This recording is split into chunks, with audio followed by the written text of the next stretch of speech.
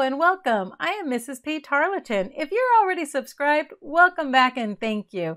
If you are new here, please consider subscribing and liking this video so you will be notified each week when I upload new content.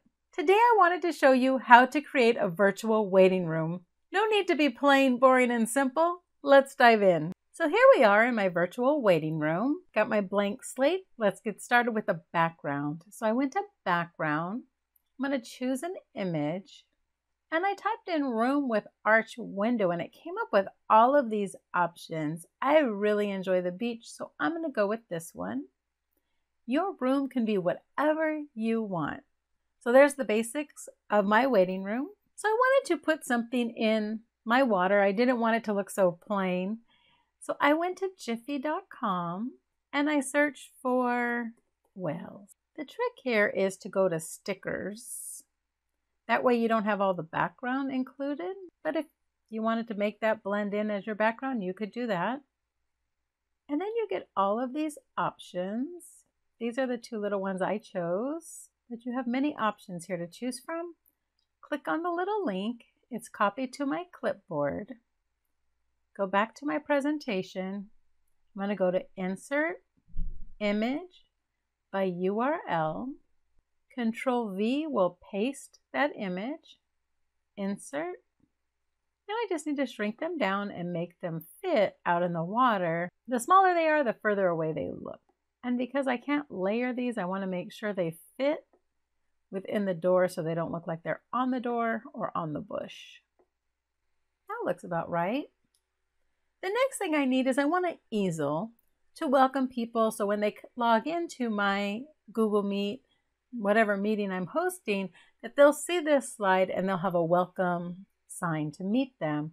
So now I'm going to insert image, search the web, and I need an easel. And I want the background to be transparent. So you can look through, they have all kinds of easels with transparent backgrounds. I actually like this first one with a little bit of the wood going on. I'm going to insert. I'm going to crop it down. I'm going to drag it into place.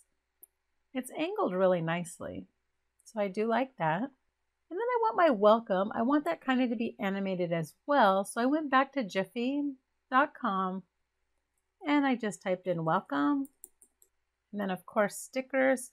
You could do this one with the water in the background. And then just look through. Which animation welcome would you like to use? This is a nice one, welcome. There's many nice ones. I'll do this one right here. Click on the link. It's copied to the clipboard. Go back to your presentation.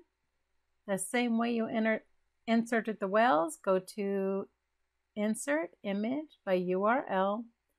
Control V will paste it in. Insert. And then we just got to shrink it down to fit our easel, our whiteboard here.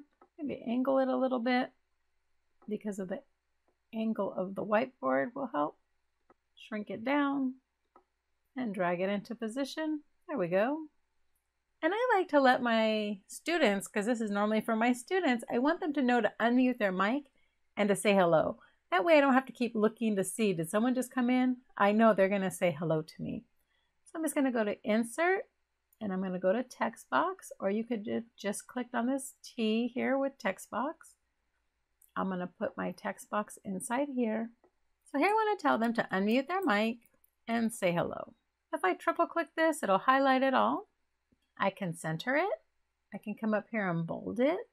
I could even change the font if I would like. And there you have it.